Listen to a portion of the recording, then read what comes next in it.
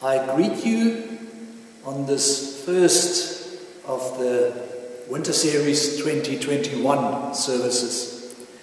The theme for the whole series is I am called into a family that is a blessing to this world. And each of the 3 Sundays will focus on one aspect, and today it is on I am called. And I greet you from the Church of the Cross in Pietermaritzburg, or to be more precise, from the baptismal font at the Church of the Cross in Pietermaritzburg, because the theme of the 6th Sunday of the Trinity is baptism. And the watchword is from Isaiah 43, verse 1.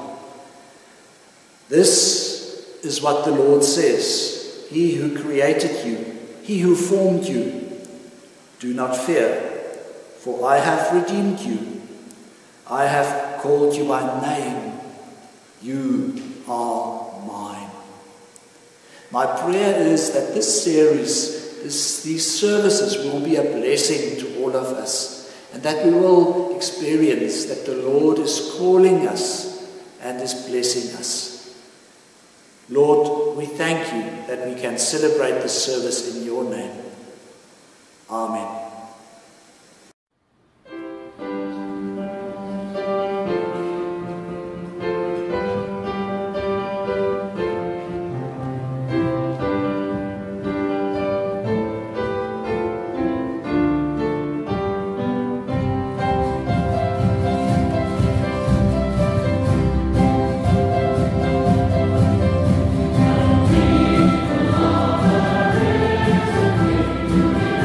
Rise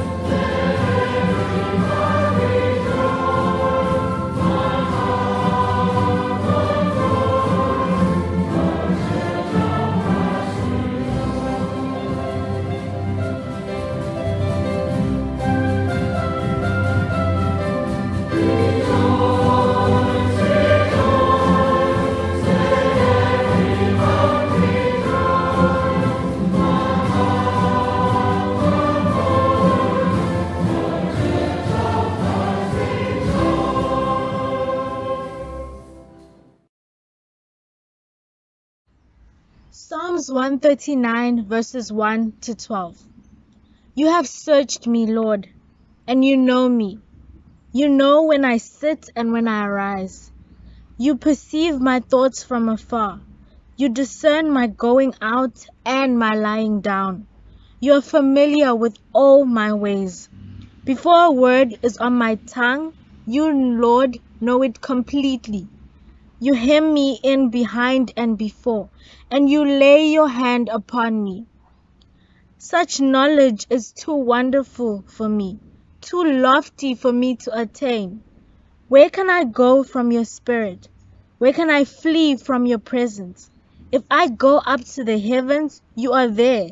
If I make my bed in the depths, you are there. If I rise on the wings of the dawn, if I settle on the far side of the sea, even there your hand will guide me. Your right hand will hold me fast. If I say, surely the darkness will hide me, and the light become night around me, even the darkness will not be dark to you. The night will shine like the day, for darkness is as light to you.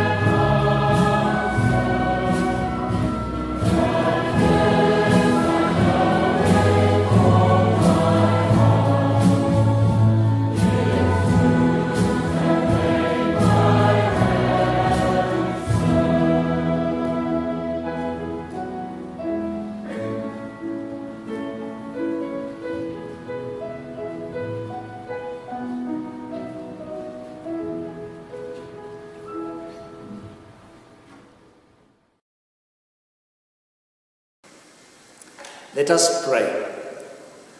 Lord Jesus Christ, you call, and like you called your disciples one by one and you called them by name, we believe that you also call us, each one of us, by name.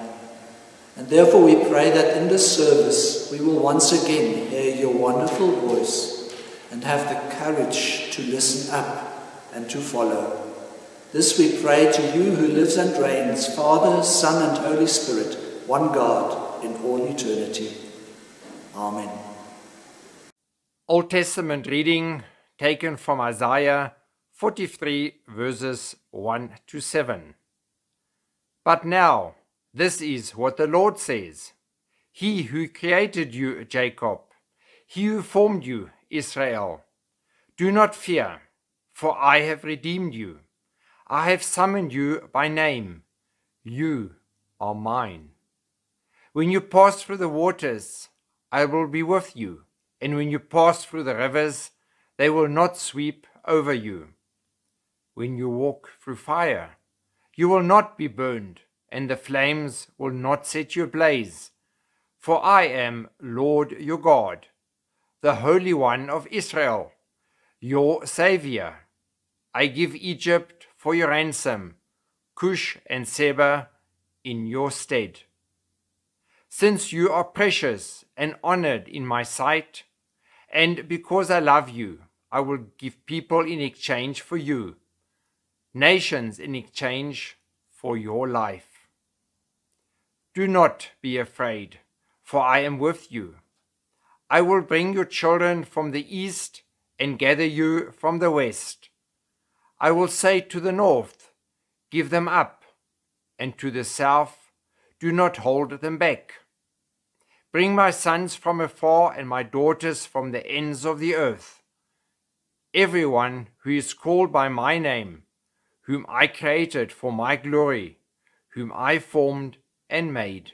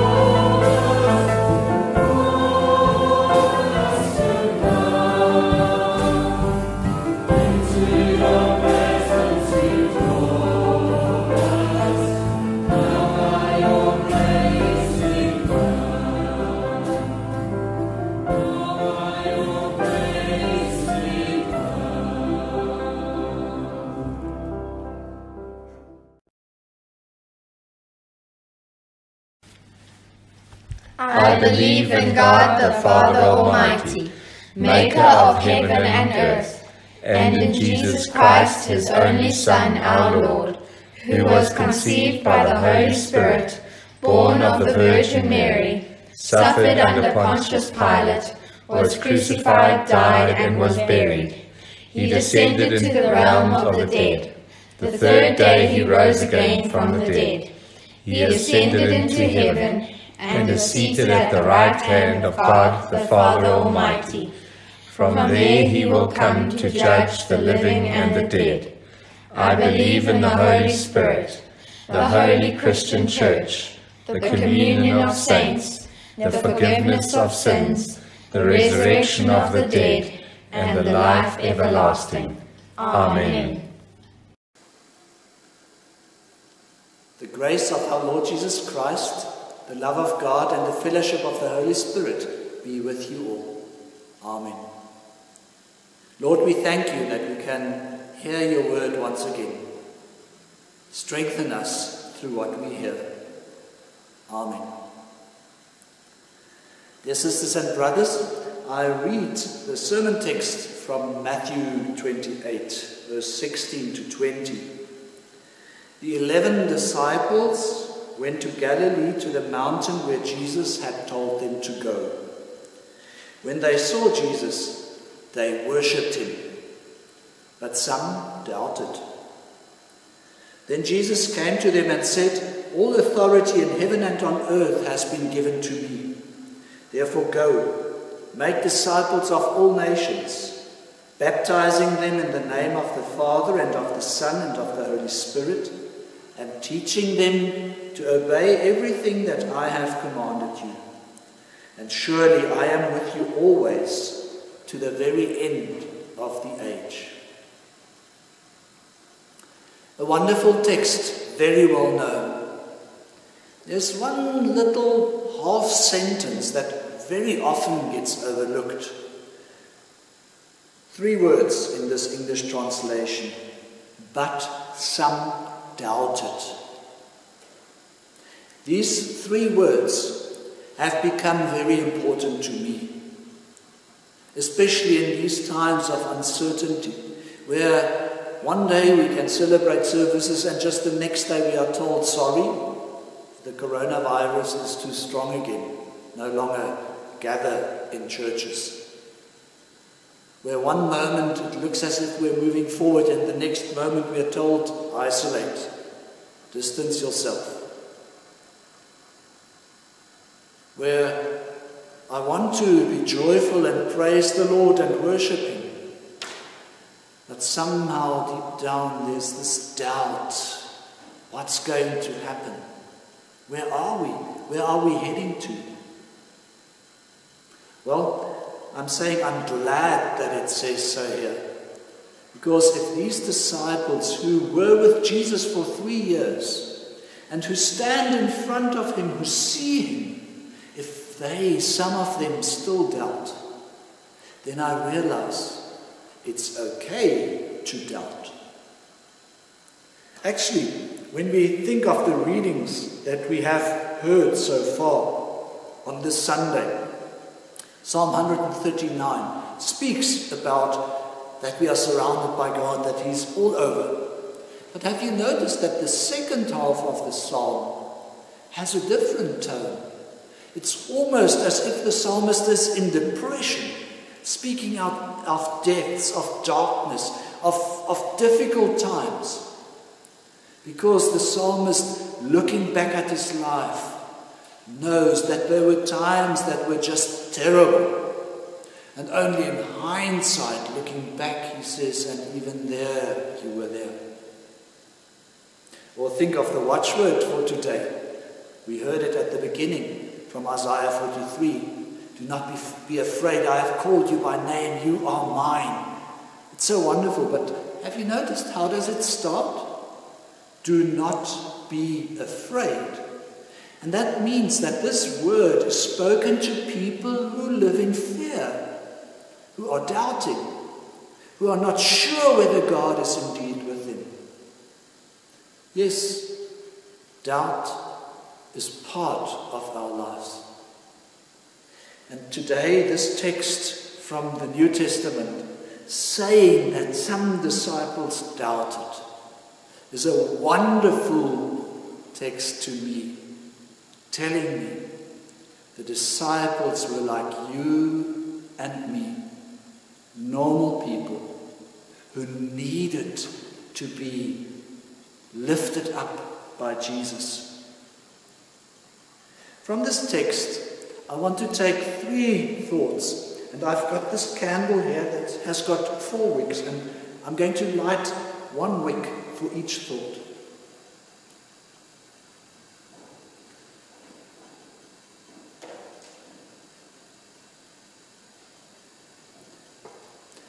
The first one, this little flame here, is the light speaking about the assurance that God gives, the promise that he gives. The psalmist speaks about this when he says, you were there, you know me, you've been there all the time, you go with me. Before I can think something, you already know it. It's an assurance, a promise that he takes from God.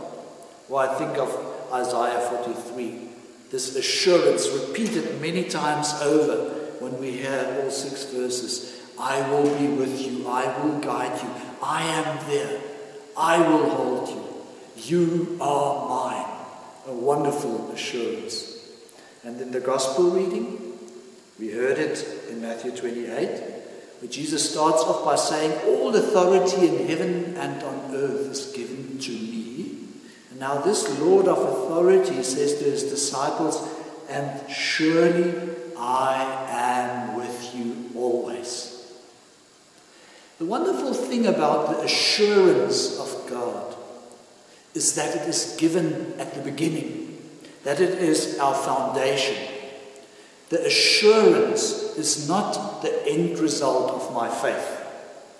It is not the reward that I receive when I'm strong. The assurance is given to the disciples while they are doubting. The assurance is given to the Israelites while they are afraid. The assurance is right at the beginning. In Jeremiah, the prophet hears it that the Lord says to him, even before you were conceived, I had already known you. Even before my life started, the assurance called by name was already given. Today I mentioned that we have the theme baptism. And baptism is this assurance given to me, spoken to me. I have called you by name, you are mine. And that assurance is not the end result of my strong faith, but it's the beginning of the journey. In our tradition, when we baptize babies, it becomes so clear this is the beginning of a journey. Right at the beginning, the Lord says, you are mine. And even those who baptize at a later stage, the baptism is not the end. It's the beginning. It's this proclamation that the Lord says, I have called you. You are mine. I am with you. This assurance is what carries us. It's not that we get it when we do not doubt. No. The assurance carries us when we are doubting. It carries us through when we don't see the way ahead. That I know, that I hear, that the Lord is there. And that brings me to the second wick that I want to light. Jesus, in this passage, says to the disciples,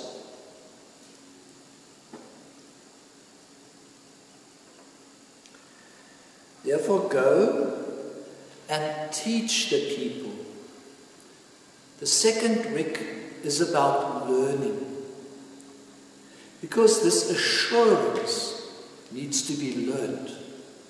What I mean by that is, I forget. As I said, the disciples were walking with Jesus for 3 years. And standing in front of him, they doubt. Because doubt is so deeply part of our lives. And I need to learn what Jesus has taught. I need to learn his promise. And I must admit that we as church failed miserably in this regard. All too often we baptize babies and then just leave them. They grow up never knowing that they belong to Christ. We confirm children and send them into the world, and they never learn to live as Christians.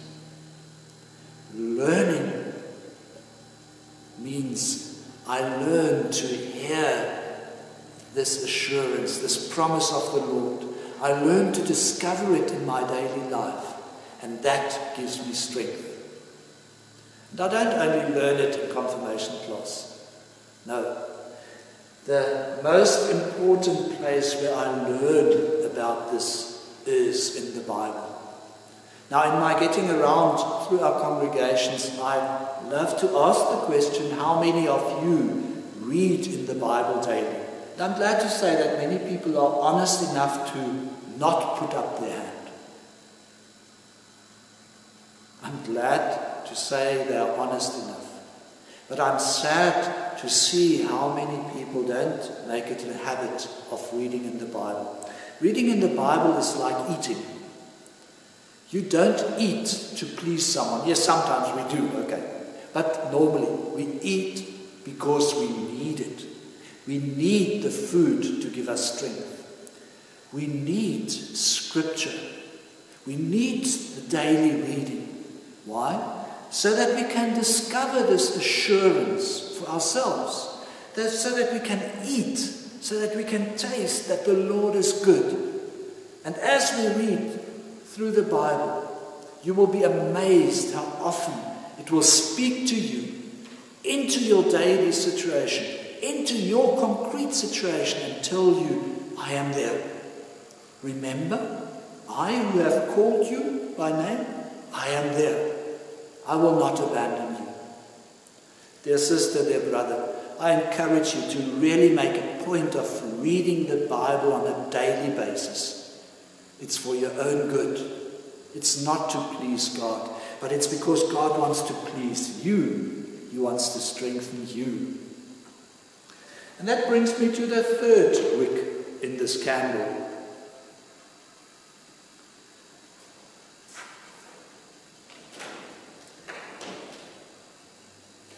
The third wick speaks to the part where Jesus in Matthew 28 says, and teach them to obey everything I have commanded you. Now, this is not a call into a legalistic life, into obeying commandments. This speaks to being a disciple. A disciple is someone who follows, who radiates Christ through their lives. That is what we are called to. We hear the assurance, you are mine. We learn to discover it for ourselves. And now it wants to transform our lives so that Christ becomes visible through us. Coronavirus is highly infectious. And many people have died because of it. And many are suffering with the consequences of being ill. Christianity is highly contagious. But the end result is not death. The end result is life, is joy, is the realization, I am called, I am special, I am loved. And we are called to live this contagious Christian life. It doesn't happen by us talking to other people and telling them how bad they are and that they must turn around. It happens through us living Christ. What does that mean? It does not mean that I'm not doubting. It means that I admit to being a doubter and then can testify how the Lord still carried me. That I can cry with others and others can cry with me and we can pray to the Lord and be comforted. Being a witness to Christ does not mean that I'm without a mistake. If we look at the lives of the disciples, they made so many mistakes.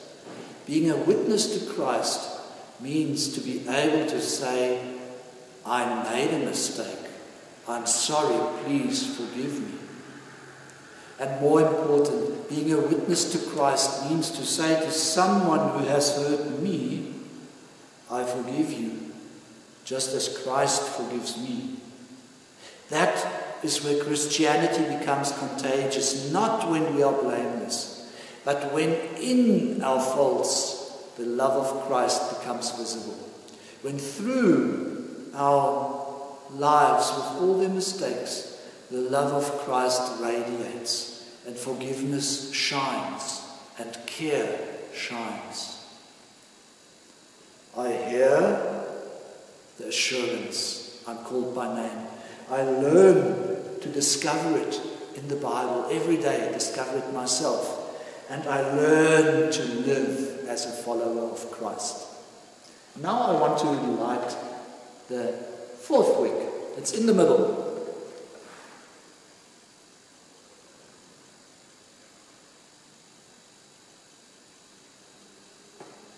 I said that the assurance, the promise of Christ is at the beginning.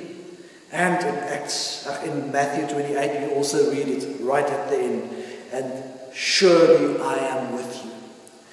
And I want to say, I am surrounded by my good Lord.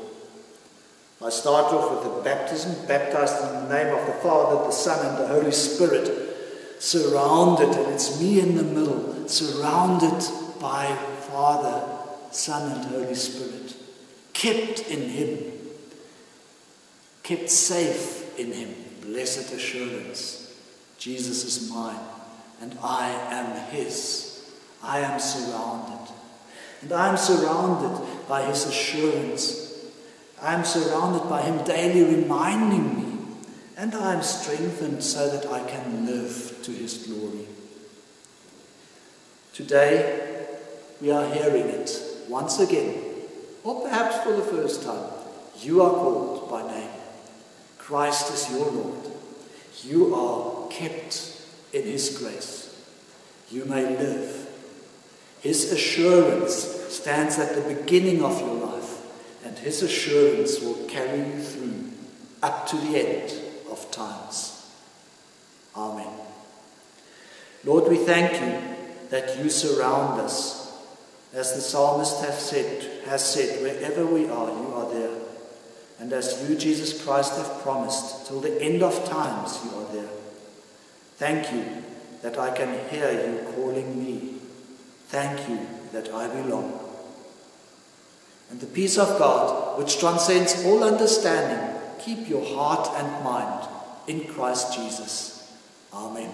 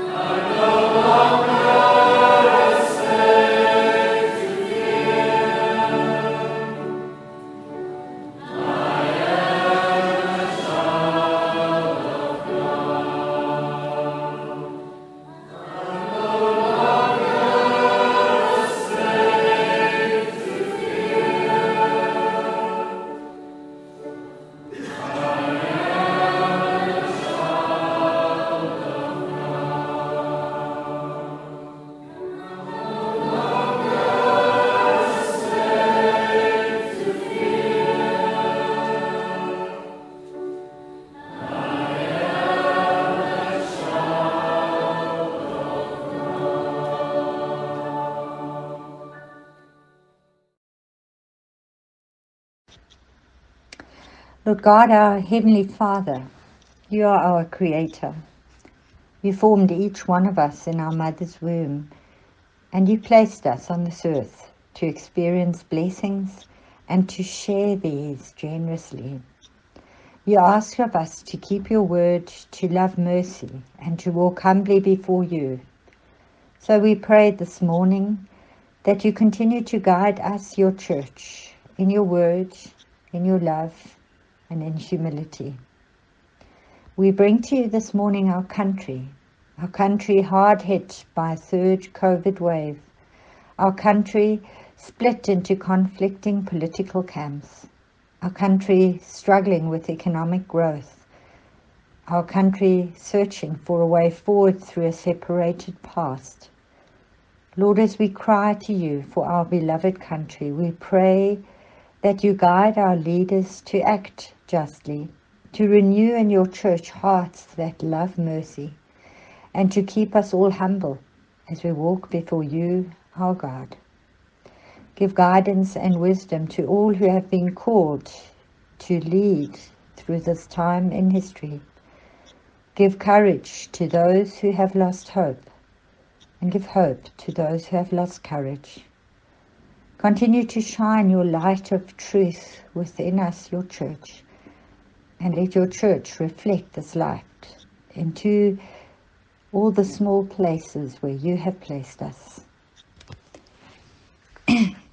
Let us shine your light in your beloved country. Amen.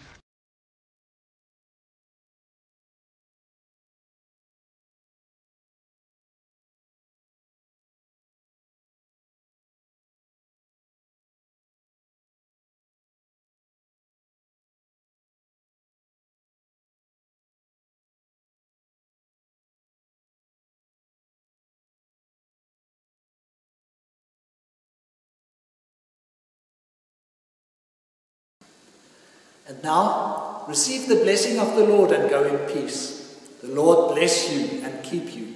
The Lord make his face shine upon you and be gracious unto you. The Lord turn his face towards you and give you peace. Amen.